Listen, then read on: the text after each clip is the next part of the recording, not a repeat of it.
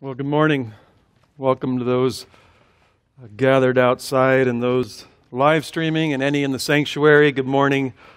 It's the Lord's Day. I was so glad when they said unto us, "Let us go to the house of the Lord." My heart is like the pen of a ready writer. It overflows with a good thing. Fellowship I had with the saints this week in our community groups, just can't even begin to describe the joy that we had being together and opening the Word of God. Little taste of heaven, the good fruits that have come out of this trial. I remind you of our love for this flock, and then those who are quarantined or health issues. And I just want you to, if you need the elders or anyone, just to come by and have communion, have fellowship with you, just whatever. I want you to reach out through the website. We just need each other, so I really am encouraging you to let's figure out a way to do that, and we can social distance and help you during this season. This morning, if you'll turn to Romans chapter 4, we're going to continue our study in it. There's some amazing verses before us today, and I'm after your blessing this morning. Paul tells us of the one who's blessed. He's going to use it 4 times in 4 verses. This just couldn't probably come at a better time, because unhappiness is really filling our land. Discontentment is at an all-time high. Frustrations are filling hearts. And the question is, why is that? Why is that? Well, we're battling this COVID and all that's gone on with it. We've lost jobs. Some have had to close businesses. Statistics that you can't really get accuracy. Motives are being questioned. The politics of all of it. Black Lives Matter movement with rioting.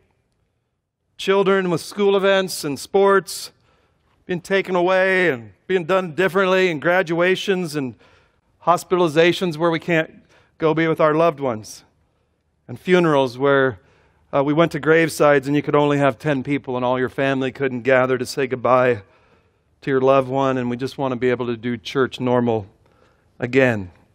And that is what our passage is before us this morning, and it really begs the question, and I want you to answer this morning, is what is it that would make you happy?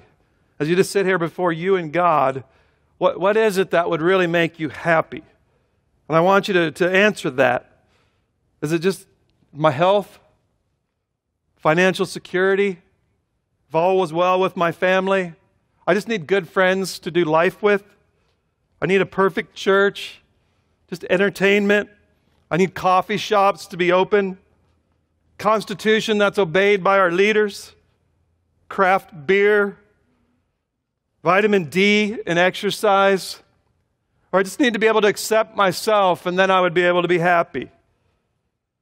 2020 has been a great year to get the answer to this question. Maybe God planned it to show us all the answer to this question. What is it that really would make me happy? Some of you are getting the answer, and it's beautiful as a shepherd to see how you're beginning to behold what makes me happy is Jesus Christ. And some of you are seeing what you need to be happy, and it's not what you say on Sunday morning at church. Jesus isn't even enough to fill your heart to give you true blessedness that we're going to look at today.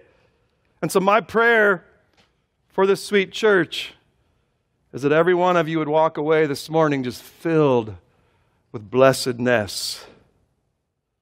One pastor said the gospel is designed to lift your burdens, to give you joy, and to make you strong to live the Christian life. This gospel is to lift burdens and give joy and make you strong to live the Christian life in Him. May God do that in our hearts this morning. And so let's go to the throne of grace and ask Him for such blessing. Father God, I desire for everyone hearing my voice to be blessed. And God, too many are looking for blessing in all the wrong places and all the wrong faces. God, I pray this morning, cut it all away and let us stare into the only thing that brings about blessedness. God, meet us, lift burdens, give joy, and make strong in Christ, I pray. Amen. The Bible tells us that we were made for joy.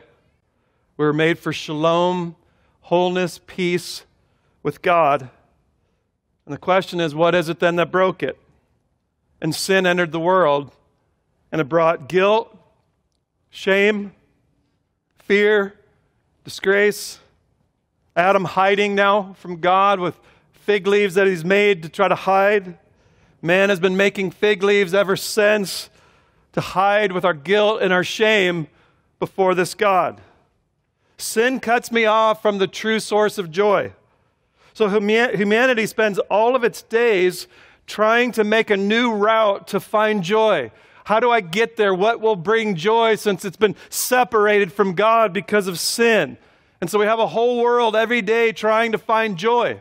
Let's just look at our world. That is a day in America. How can I be happy? What can bring joy into my life? And what we have done in Romans 3, we learned of our depravity and our bondage to sin. And we've taken those chains that we learned. We're imprisoned and we're in nature's night. And we've tried to paint our chains with beautiful colors. We've tried to decorate our prisons and get Hobby Lobby pictures in our prisons and IKEA furniture and just try to make it look nice. Social media, we try to post to show a life that's happy and joyful, and we're trying to find this happiness and decorate it and say, in all my bondage and sin, I'm happy. Don't worry, be happy won't work. I just want to focus on the positive and not the negative. That won't bring blessedness. And then there's the other end of the spectrum. I'm just honest. You don't hide it. You don't fake happy. You don't make believe. I just am who I am. I'm true. I'm real. I'm a real miserable human being. And I'm negative. And I'm like Eeyore. But I'm real. And that's better than fake. And none of those will ever bring blessedness. Even our best days of seeking happiness and blessedness, it's fleeting because it's the reality of a fallen world that just falls on us again, and we realize that we're not going to find happiness in this world until sin is dealt with in our relationship with God. And so what characterizes this world is they're unhappy, they're unfulfilled, and they're not blessed people. And I can try, and I can try, and I can't get no satisfaction. Why? Sin has separated us from God. And sin has brought shame. And it's brought a guilt I can't get rid of. And a disgrace that I have to get rid of. And the church is the place that we end up sometimes with a list of do's and don'ts to take away shame. And the bottom line is I get filled with more shame because the truth of God's word goes forth and I realize more of my sin and my shame and my guilt, and it just grows. Church is just increasing it, and it's not bringing the blessedness that I'm looking for. I want you to do me a favor. If you're at home, skip it. But out here and maybe in the sanctuary, raise your hand if you believe you're a Christian. And I want you to take note of those who didn't. Go talk to them afterwards. Now I want you to raise your hand. How many of you believe that there's no sin in your account, and God looks at you right now as if you've never sinned, and all your guilt is gone, and you have no shame and no disgrace before God? Show of hands. You guys have good elders. That's beautiful. If you can't see it, almost the same amount of hands went up. You just blew my whole illustration. I hope some of you are lying. You should feel shame. I'm finding more and more as a minister for 30 years that many walk around in the church with a weight of sin, with guilt and shame that they're trying to get rid of by being a better person and serving others and learning doctrine and knowing that the blessed life that Paul is talking about here in this passage and Jesus talked about in Psalm 1, blessed is the man. This morning, I have good news of great joy for you. In the city of David was born for you a Savior, and he will save his people from their sins. And this morning, I pray for your blessing. I pray that burdens would be lifted, joy would flow and you would be made strong and empowered to live this Christian life. And let's go before our God and we will ask for that, and then we'll open up this word. Father, I love this flock with all my heart. And I know their burdens. And I pray that this morning your truth would lift them. God, I know there's some without joy. And all their rules and rituals and keepings and learning has just made it heavier. I pray this morning, God, the joy that you say you give them and you leave for them, I pray this morning, give them joy and make them strong by the beauty of this gospel to overcome the sin that's just fighting them and making them feel guilt and shameful. Empower them in the gospel this morning. Make them strong in Christ and bless them with that. Tend your word and do what no human being can do. God, by your Spirit, move and work. Amen. I talked to a sweet couple yesterday, and we're sharing our testimonies, and she was sharing her favorite preachers are Paul Washer and John MacArthur. Not bad choices at all. And just her whole journey in doctrine and truth. And then she threw me for a little loop, and she said, and I got saved last Sunday. I finally got it. I got it in Romans 4. And I'm just praying if there's any others who are carrying that same weight, that this lady's blessed by believing. This morning, we're going to look at 3 aspects of Abraham's righteousness. We looked at the first 2 last week. First one was imputation. And we looked at Abraham, the father of the faith for Israel. And how did he get right with God? They believed that it was by his good works. And God said all he did is he believed God, that God would bring blessing through a seed, and that seed is going to be Jesus Christ, but he had it in a shadowy form. He believed God, and it was logizomai was the word we began looking at, and it means to credit to your account.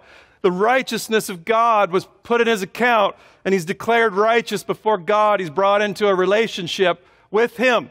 You don't get in there any other way. He believed God, and it was credited to him as righteousness, imputed his account. You get it by faith. And then he clarified it, our second point in verses 4 through 5, and he used the illustration of a working one, which when you work, it's a wage that you earned, and a non-working one, it's grace. It's a gift. And he says he will give it to the one who's ungodly. It's not the one who's cleaned himself up and morally nice and a better person than your neighbor. It's the ungodly one who will look upon this gospel and believe what God says. That one will get righteousness. It's the opposite of everything the world teaches you. And now this morning we're going to see it proven in verses 6 through 8. Verse 6. Just as David also speaks of the blessing on the man to whom God credits righteousness apart from works. Like 8 times he's told us apart from works and faith. So now he's going to call David to the stand. We have the greatest, the father of Israel, Abraham, and now we're going to take the greatest king of Israel, the great soldier who took down Goliath, conquered many foreign armies, the poet of the Psalms. Israel was looking for a descendant of David who would sit on his throne and rule forever and throw down their enemies. Abraham and David, the key figureheads. And they're both testifying, I want you to hear this, to justification by faith alone. Look with me. Verse 6, 7, and 8. Blessed, blessed. Verse 9, this is the blessing that comes on the circumcised. You're blessed. There's a dear brother in this church named Sean Kissman, and I love walking up to him. Every time I ask him, how you doing? Blessed. Blessed. And right now, the guy has trials coming from every angle, every side, and every time, how are you doing, even this morning? Blessed. You know what that means? Circumstances are not what's blessing him. What's blessing him is what we're going to look at this morning. The word blessed, Freiberg said it means transcendent happiness, outright joy. Literally, when we went through the Beatitudes, it was to be envied. The world looks on you and you're envied. It transcends the seen and the here and the now. The one who's blessed has this transcendent happiness that goes beyond circumstances. And so this blessedness is not going to be, how's my life going and how's my country doing and it's not even how's my heart doing. It's God and what He's done in Jesus Christ. This is a condition where you're content and happy in God.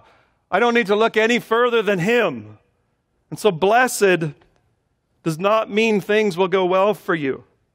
That's the world's blessedness. The world's blessedness will always be, how is my life doing? And they will go up and down based on how their life is doing. And that's why you're going to be envied, because everything could be falling apart and you could lose everything, and you're blessed.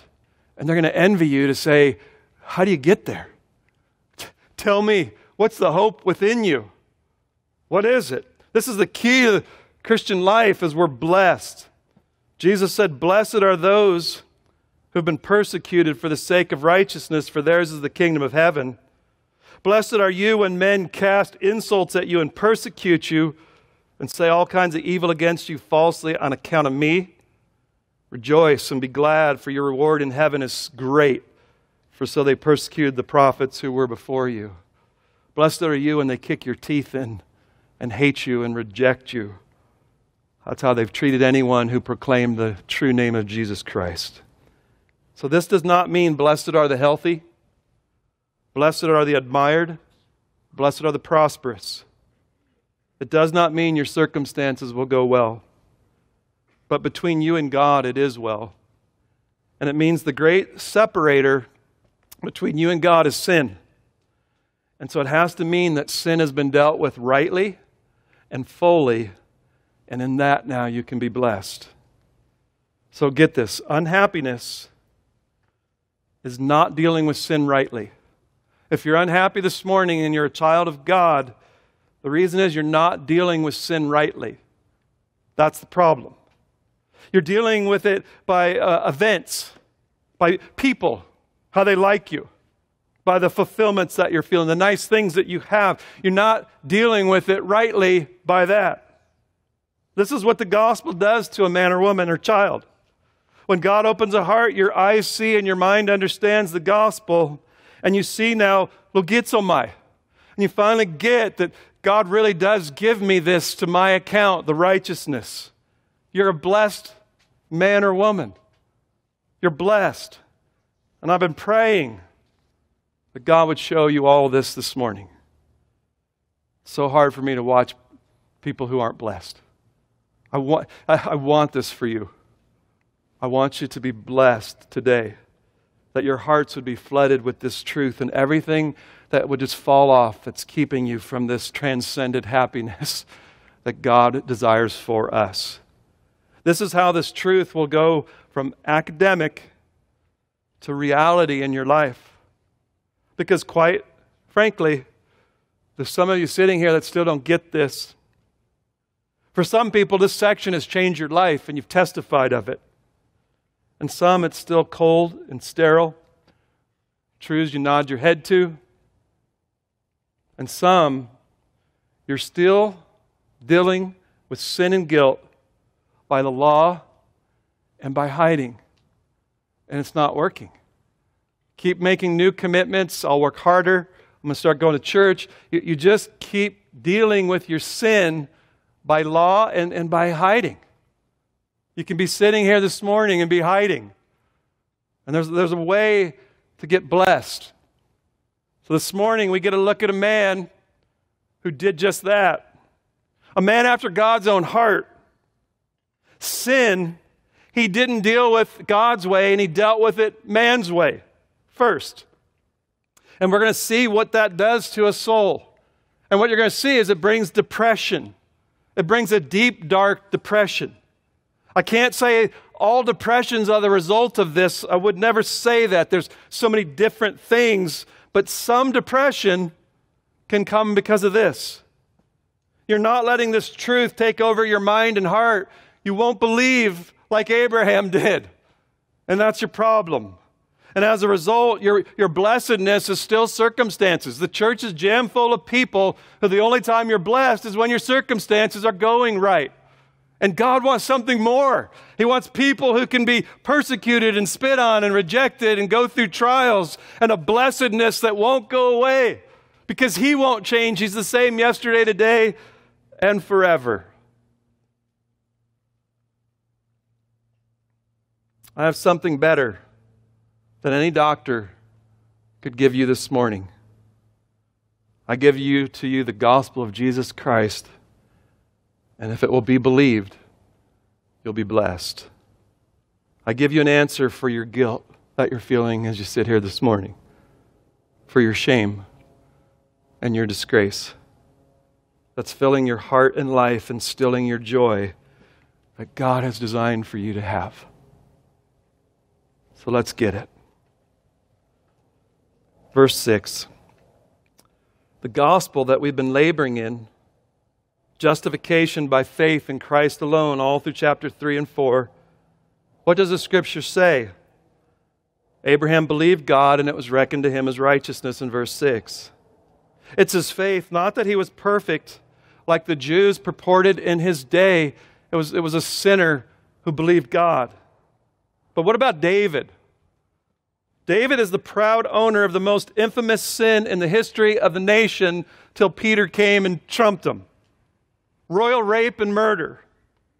And a few chapters after this rape and murder is recorded, we hear God say of David, there's no one as righteous as David in the land. Come on, God. We just read verses 11 through 12. How do you say that? Did you forget chapter 12? Yeah.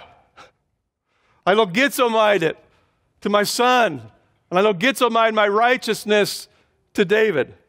There's no one like him as righteous in the land. Paul's going to call David to the stand to show us the other side of the amazing gospel. And not only is the righteousness of God put to your account, but the unrighteousness of each one of us as believers is not put to your account. It's not logizomide to your record, to your account. And Paul's going to show us this by quoting Psalm 32. I want you to flip over there. Psalm 32.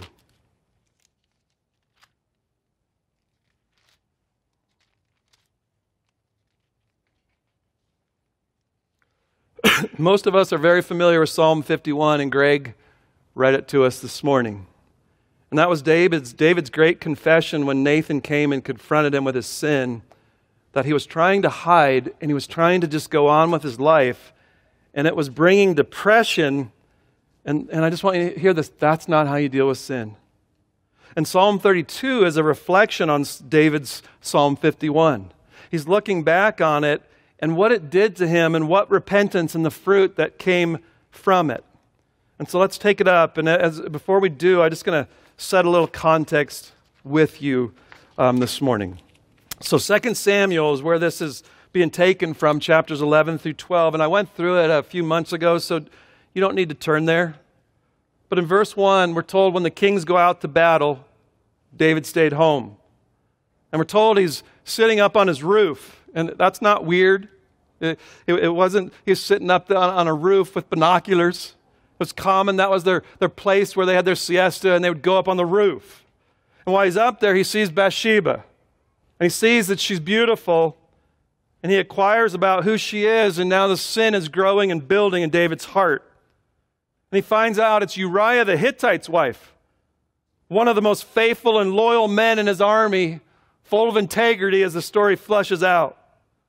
And David has his men bring her to him, and he commits adultery with Bathsheba, and he thinks it's over and done.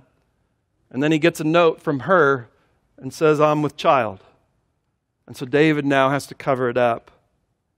And so he has Uriah sent from the battle, and he wants him to come home and lie with his wife so no one will suspect him. But Uriah had such integrity, he slept on the front porch. He said, how could a servant of the king enjoy an evening with his wife while the men are out at battle fighting? So David's like, I need a plan B. I'll liquor him up, and then he'll lie with his wife. And again, he sleeps on the porch. Plan C. I'm going to have him killed in war. And then I can marry Bathsheba and cover it that way. And so the plan is he goes up to the front of the battle, and they retreat, and he gets shot with an arrow, and he dies, and Joab sends a message back to let David know he died. And so now David feels as if he can go on with his life because he hid his sin and everything's okay now. And he marries Bathsheba. Months later, God sends Nathan, and he tells that famous story about a little ewe lamb and the guy who stole it, and he had all the other land, and David is so furious. His hypocrisy is looming. And Nathan says, David, you're that man. And David repents before God, and God forgives him. And that was the psalm that Greg read this morning, is that God completely forgave him for all of his sin when he repented and confessed it. And so my question is, how do you deal with such guilt? How do you deal with such shame? Your heart and your sin is open and laid bare before God. I'm no longer a good guy. I'm unrighteous. I deserve eternal punishment. I'm too slimy to come near to God. I got to keep him away. Ever felt that way? I want to ask for a show of hands. This is tricky because it can be hard to diagnose. You can come to church every Sunday and read your Bible and serve and evangelize while you're hiding from God with your shame and your disgrace and your guilt. That's not allowing you to have blessedness. And you can't cry, the nearness of God is my delight. That's foreign. But God, I will change, and I'm going to make up for what I did, so you'll not be disgusted with me anymore. Let me work, which last week is a working one. Let me go do something to appease you. And what's that going to look like? In Psalm 32, verse 3, when I kept silent about my sin, my body wasted away through my groaning all day long. For day and night thy hand was heavy upon me. My vitality was drained away as with the fever heat of summer. Selah, take it in. Pause. There's some here this morning who are carrying burdens of past sins and even present sins. Maybe on the internet all night, gaming all night, gluttonous eating. Ice cream can't bring makarios, which means blessedness. You won't forgive someone. You won't reconcile with someone. Maybe you had a parent who died and you were at odds with them when they died. You stole. Adultery. And you're trying to go on with God and your life and with other people with all of your shame and your guilt and your fear, and you're not dealing with sin rightly, and you're just sitting here with that depression that David had. So many hiding in the church, not dealing with sin the way that I'm going to show you now. I want your blessedness, not your miserableness. Doing that brings miserable. You're just miserable. There's nothing. And there's a better way that God wants to bring you into this blessedness. How can I be forgiven for what I've done? What is the way, David? King, rape, murder. Nathan says, God gave you everything, David. If you would have asked for anything more, he would have gave it to you. Is that how you repay God? Shame and guilt because of his deep love for God. How do you deal with a guilt like that? Psalm 32:5 is how you do it. I acknowledged my sin to you, and my iniquity I did not hide. I said, I will confess my transgressions to the Lord, and you forgave the guilt of my sin. Selah. Take it in. That's it. Go to verse 1. How blessed is he whose transgression is forgiven, whose sin is covered. How blessed is the man to whom the Lord does not impute iniquity, and in whose spirit there is no deceit. Three truths that took David from despair to blessed. Here's how you go from despairing and sin and guilt and shame to being blessed before your God. Here's how you deal with it. I pray if anyone needs this morning that God would apply this. First, his sin was forgiven. Blessed are those whose lawless deeds have been forgiven. This is the only way to remove guilt. It was rightful guilt, and we all stand guilty before God, and our sin has brought it. And he says, your lawless deeds, that word means the violation of law or to transgress. We would call it the act of commission, the things that you have done, the transgressing of God's law and the sin that you did. All of my violations of what God has commanded of me have been forgiven. It's not a future action, it's completed. It's called a nomic eris, which means a timeless general fact. Your sins have been forgiven. The root word in the Greek is aphiemi, and it means to send off or to send away. It's used in 1 Corinthians 7:12 on divorce. To the rest, I say, not the Lord, that if any brother has a wife who's an unbeliever and she consents to live with him, let him not aphiemi her. Let him not send her away. And here it is, your guilt and your shame, it's sent away. It's forgiven. It's released. Separation is the idea. God separating the sinner's transgression and guilt from the sinner. God separates it.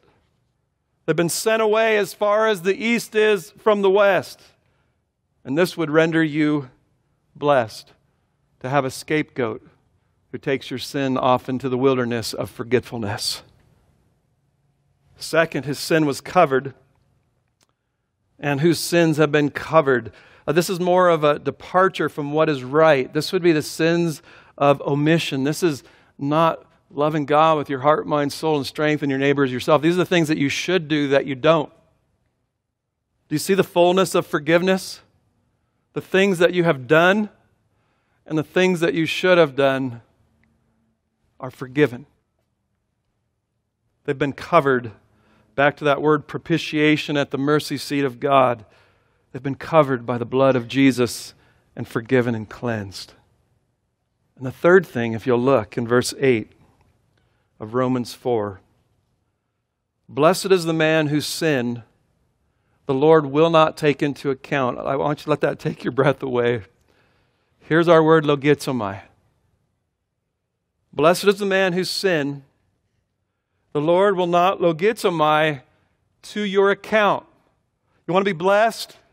Your sins are not going to be put to your record. And I want you to ponder every sin that you're aware of that you committed by omission or commission. You just know, you don't even know how big they are. You know the tip of the iceberg, and God knows all of it. Do you feel your guilt and shame and disgrace? Don't you just want to hide? God, I just want to hide for who I am and what I do. And now I want you to realize by grace, God won't put them to your account. They're not going to go in your ledger. David is saying, happy is the man whom God has given a clean slate. There's no black marks in your book. If you could open up my ledger of God's book for Ken Murphy, and when you open it up, the sins in my account is an empty account. There's nothing in it. Do you hear that? There's nothing in your account before God. I love the double negative in the Greek here, ou me. It says, he will not never count them against you. It can't ever happen. He's never going to count your sins against you. Open up the book. Look up your name. Let me look at the sin. Where is it? It's gone. It's not in my book.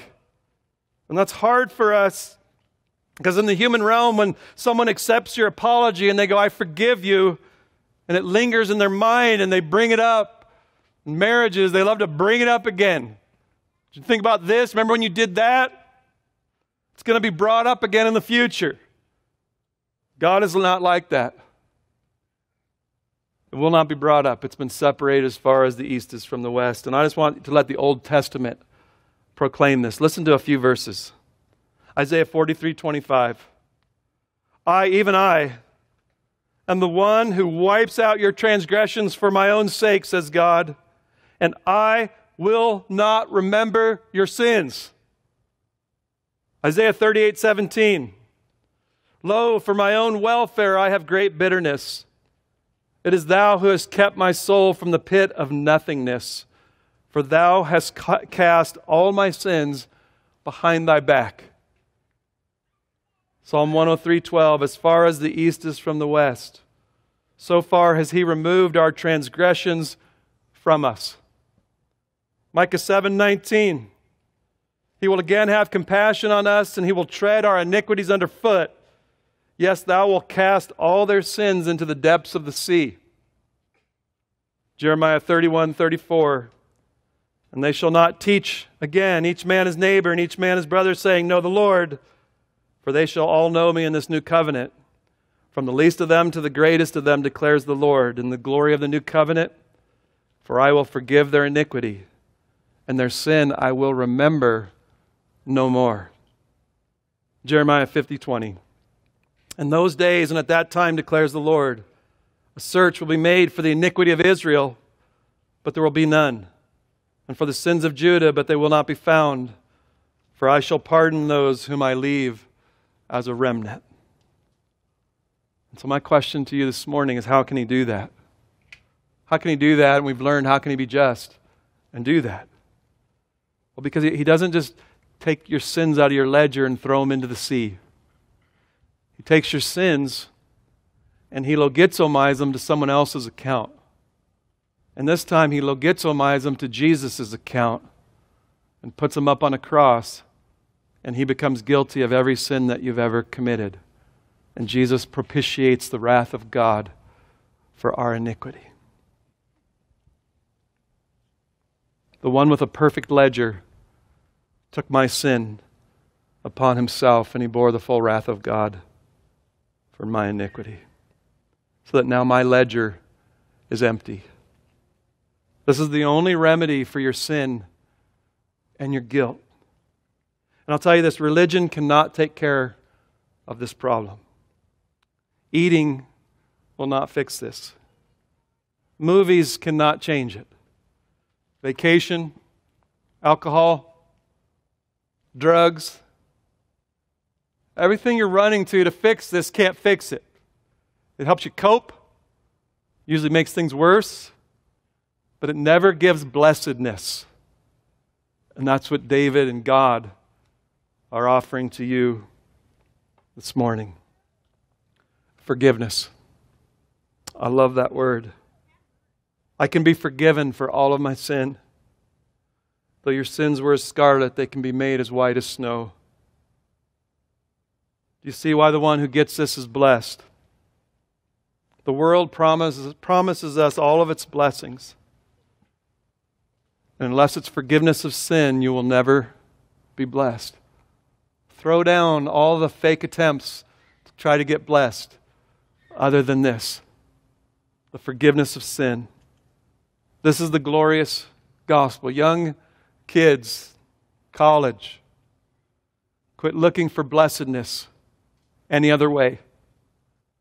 If you want a blessed life, believe, and it will be logizomai to your account as righteousness. This is the glorious gospel of Jesus Christ, and it is the best news.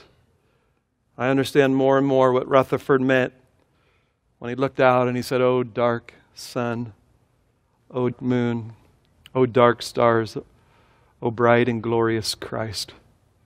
Everything else pales. It's darkness to this beautiful Christ who has removed our iniquities from us and bore the sin.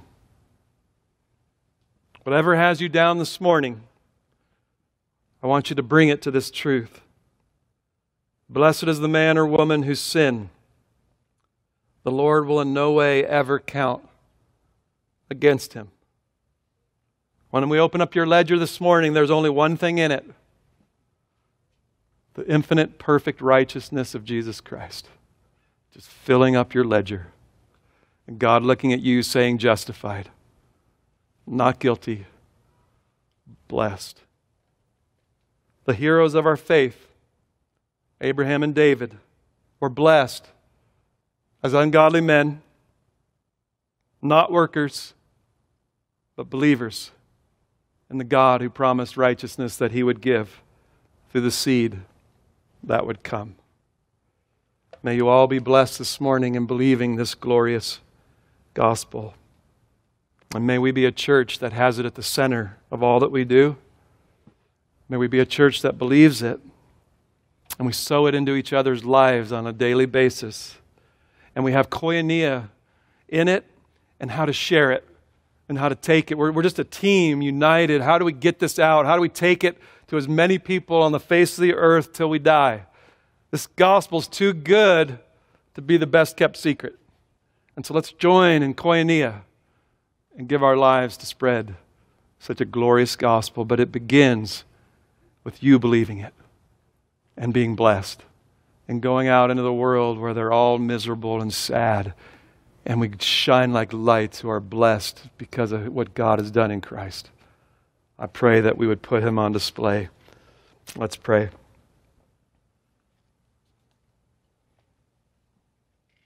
Father, I thank you for the Lord Jesus Christ. I thank you for the blessing that we have. I pray that every one of us, when we are asked, how's it going, we would say, blessed. We're blessed. Because in my record and my account, I have more sin than I can imagine, but I open up my book and it's gone. It's not there, and I'm so glad you didn't just blow it away.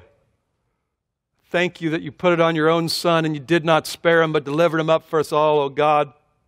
Thank you for piercing him through for our iniquities. Thank you, God, by grace. You destroyed your Son so you didn't have to destroy us. You gave him wrath so we could receive mercy. God, thank you for my ledger. I feel so free. No guilt. You're not guilty. Shame gone. Fear has been driven out by your love. God, we thank you for this gospel. And I thank you that what you have put in my account is the perfect righteousness of Christ. So now I can stand in your presence blameless with great joy. God, let every soul be blessed, whatever they're facing. If it's cancer, there's just nothing that can take away how blessed we are in Jesus Christ. To God be the glory. Amen.